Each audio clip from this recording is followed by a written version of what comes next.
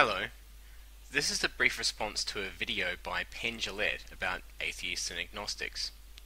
Penn made a common atheist argument that agnostics are really just atheists in disguise.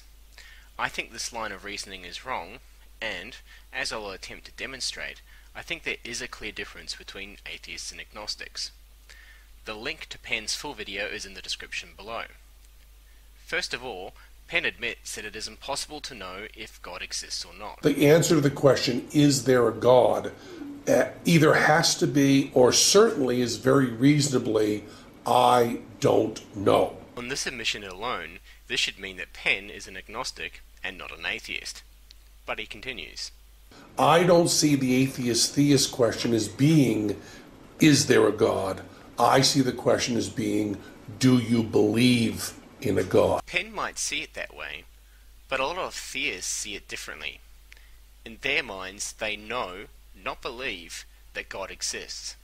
Here's an example. I can know God is real by looking at His power in holding the entire universe together. The Bible teaches that God is more than just powerful, but He's personal. The God who places the earth in orbit also loves you and takes care of you.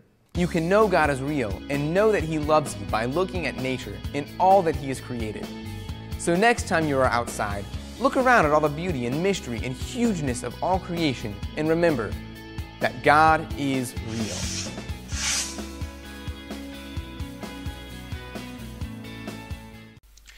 Of course, this certainty by religious people is based on faulty logic and unverifiable evidence, but it doesn't change the fact that in their minds, God is a fact as opposed to a belief.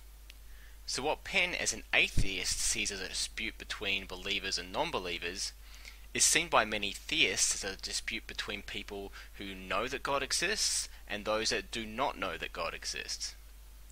My point here is not to defend theists. Theists often make the magic logic leap that not only do they know that God exists, but that they are endowed with special knowledge of the Creator's intentions and then use this knowledge to justify all sorts of simian actions and policies. But Penn now gets to his reason why he thinks agnostics are automatically atheists. And that's the only question I care about. Do you believe in a God? I don't care if you know there's a God or not. I don't care if it's knowable or unknowable, but do you believe in a God? And I think in that sense, many of your agnostics automatically become atheists. But agnostics don't see the point of having a belief or a non-belief in something that is unknowable in the first place. And neither the theist or atheist positions make any sense. If something as large and complicated as the universe cannot exist without a creator, as theists think, then how can it be possible for such a creator to exist? Because such a creator must be even more complicated than the universe. And if the atheists are right, then the universe just sprang into existence from nothing.